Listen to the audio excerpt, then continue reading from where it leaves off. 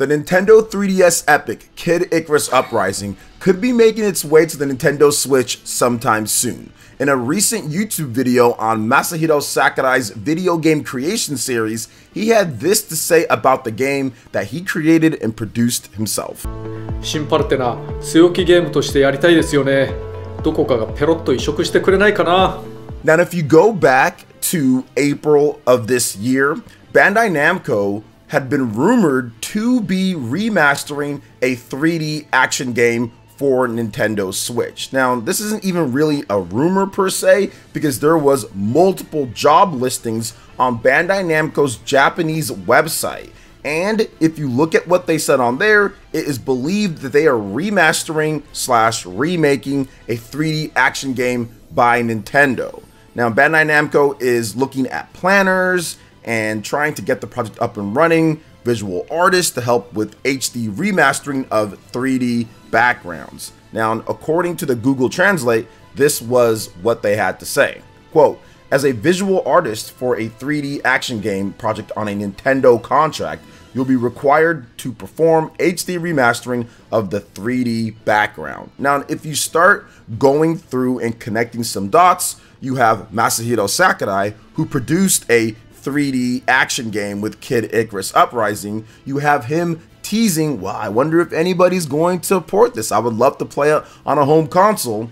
And then you go back to this right here, Bandai Namco and also Masahiro Sakurai have a very good working relationship along with Nintendo because they're the ones who create Super Smash Bros. So the fact that you have that relationship there, you have Sakurai talking about Kid Icarus Uprising quite a bit. His last couple videos and a number of videos on his channel, he's talked about that, but for the past 2 videos, as of the time that I'm recording this video, he's talked about Kid Icarus Uprising a number of times. And I know that that's one of his most proud and I would say happy moments is when he got to revitalize a franchise that he liked playing back in the day. So I think that Masahiro Sakurai, when he created that type of game, especially for the time that he created it, it was well ahead of its time. It has so many features, things, content. I mean, it's more packed than some of the 3D action games that come out now in today's day. So I think Masahiro Sakurai has a fond, soft spot for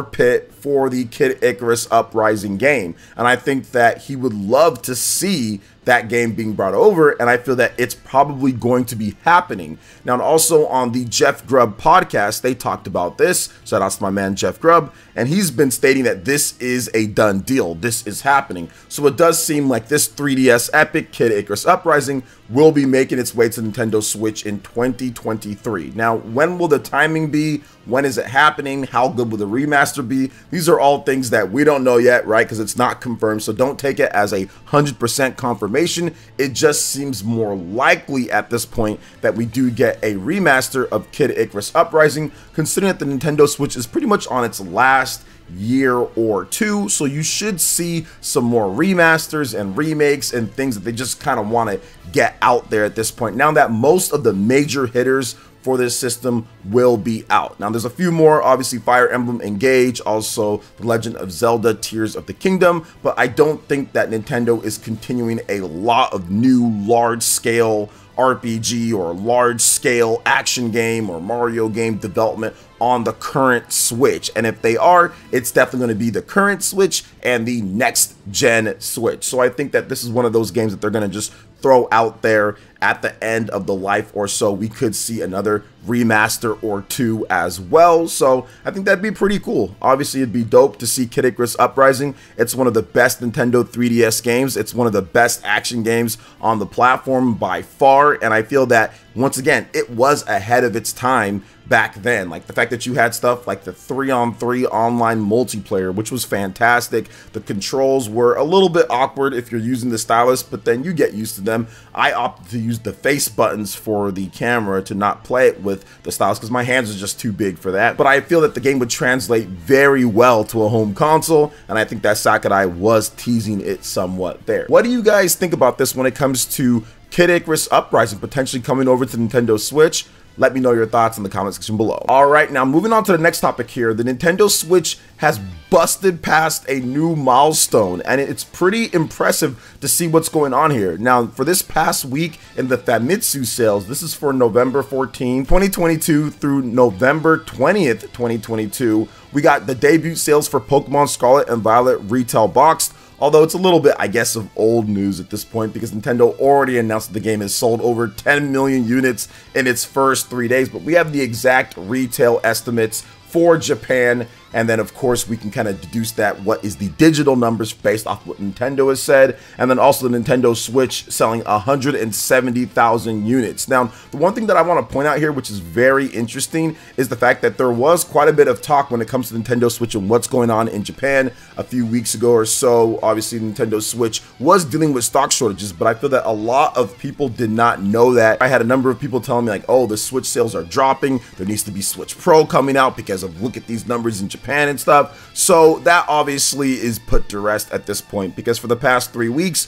we've seen the Nintendo Switch sell 90k, 97k, now 170k, nearly 300,000 units. So that's obviously really good. And of course, Pokemon Scarlet and Violet is fueling a lot of the big sales here. I think Nintendo was definitely stockpiling. And I also want to give you guys an update on the Black Friday sales or what Nintendo's doing. Now, we always make it a running joke here on PlayerEssence for the past, I don't know, 4 or 5 years with the Mario Kart 8 Deluxe bundle and in terms of who doesn't have that already. But to be honest, it's actually ingenious because once again, the Mario Kart 8 Deluxe bundle is the best-selling system on Amazon. It's doing incredible. Now, I get it. You're getting a free Mario Kart 8 Deluxe game, it seems, right? You get 3 months of Nintendo Switch Online, and the box looks appealing. It's red, it's Mario, because this bundle has just been one of the most popular things, one of the most popular bundles ever, and they only bring it for this time period when it comes down to so this is your opportunity.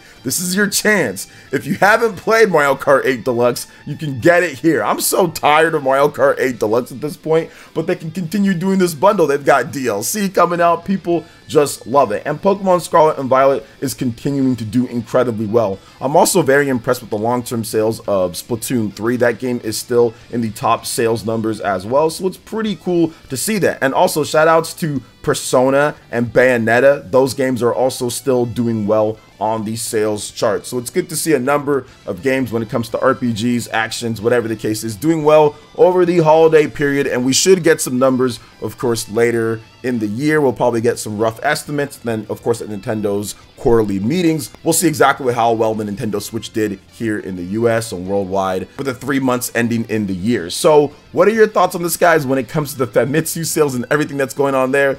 Let me know in the comment section below. All right, and moving on to the next topic here, guys. Ninja Gaiden and Dead or Alive are seemingly heading towards a reboot from Koei Tecmo, and there are rumors that Platinum Games will be involved in some way, shape, or form. So according to a Team Ninja keynote at the G-Star conference, they will be rebooting the franchises of Ninja Gaiden and Dead or Alive. Now, it's been a while since we've seen new entries in these franchises. Ninja Gaiden Z Yaiba, which a game that came out back on the PS3 360, it wasn't very good and effectively kind of killed what was going forward because that game did not sell well. And then the last Dead or Alive was just full of crazy microtransactions and everything, and I think it still did well enough for the fans, but fans have been looking for something new in these. Now, we did have the Ninja Gaiden collection that came out recently, and that did okay from what I understand. So I think now is the time, if you're going to bring these two franchises back, it needs to be something fresh, it needs to be something new. It can't be the same type of gameplay that you had before when it comes to Ninja Gaiden. And Dead or Alive needs to actually be a real complete fighting game. You can't do what they did before with all these different little microtransaction pieces. That type of stuff you save for way later, and that can't be introduced from the very beginning. Make a solid fighting game with a good core and foundation, and then kind of go from there. So I think that's what they should do for Dead or Alive. Ninja Gaiden, it's been rumored that Platinum Games will be helping out with development or will be the developer for the Ninja Gaiden game. So we'll have to wait and see. It's still a rumor. There's no confirmation, but I think that that would be a big boost to the Ninja Gaiden games, because I feel that Ninja Gaiden, although it's a great action game, it's just a little bit dated. It was a little bit dated even back then when it was coming out, when it comes to the newer action games. So I think that if you're going to go forward with it, you either take it into two different directions. You can take it into the direction of a Devil May Cry, even more and more fluid and everything, or you can take it into the direction of some type of hybrid of a action and RPG. So almost like a God of War. Not quite like that, but what they do with some of the armor pieces and things like that. So there's different types of ways that they can get this done. I personally feel they could take it more in the direction of a God of War and Bayonetta hybrid. Something like that would be very good for Ninja Gaiden. You have the intense visceral combat, but then you also have the fluidity of air combos and different things, but also add in some RPG pieces, armor, things like that that you can level up, upgrade, enhance, like God of War. The new God of War has, not old God of War, the new God of War. So I think that would probably be the best bet for Ninja Gaiden going forward, but we're going to have to wait and see how it all works out. I think it's going to be interesting just to see these two classic franchises come back bigger and badder than ever. So what are your thoughts on this, guys, when it comes to Ninja Gaiden and also Dead or Alive potentially getting some big reboots here? Let me know in the comment section below. All right, and moving on to the final topic here, guys, we have some new sales updates for NieR Automata. Shipments, digital sales as well. So total worldwide shipments and digital sales for NieR Automata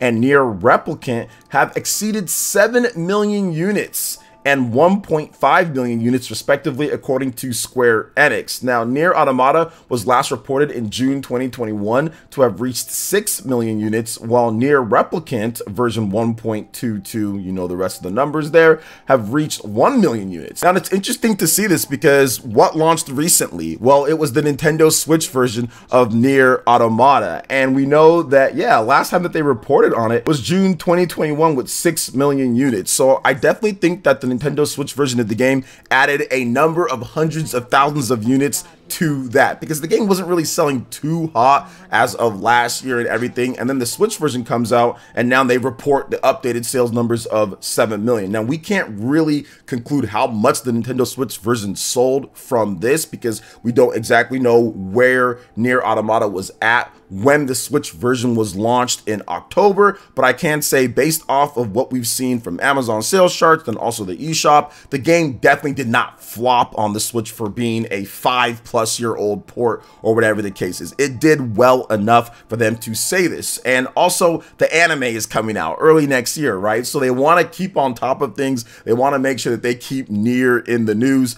I think that the Nintendo Switch port of the game was just a bridge to that, because that anime is coming. Nintendo Switch is the most popular system in Japan at this point. It's one of the most popular systems right now, just period, at the end of the day. So I think that they had a plan with this, and their plan is working, because now they've got more people talking about NieR Automata with the sales, with the Switch version, with the anime coming up. There's a lot of things that are going on with this franchise, and this is definitely good to see. I mean, the fact that the NieR Automata and NieR Replicant combined are nearing 10 million units. If they release a Switch version of NieR Replicant, definitely can boost those numbers as well. So this is definitely good for an action RPG like this, because I don't think anybody had on their bingo card beforehand that NieR would be a franchise that can hit 10 million units plus in 2 entries or something like that, or the fact that NieR Automata, a Platinum Games developed title, could be this big. I mean, this is by far the most successful Platinum Games title ever by a pretty good margin. So it's good to see that NieR Automata is doing very well at this point, and the NieR franchise is doing well too, and we should see more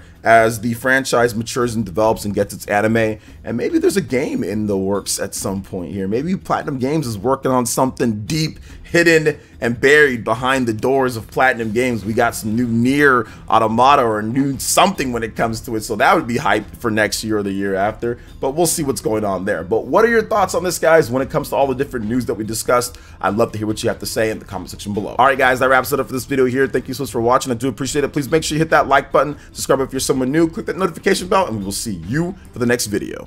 Peace.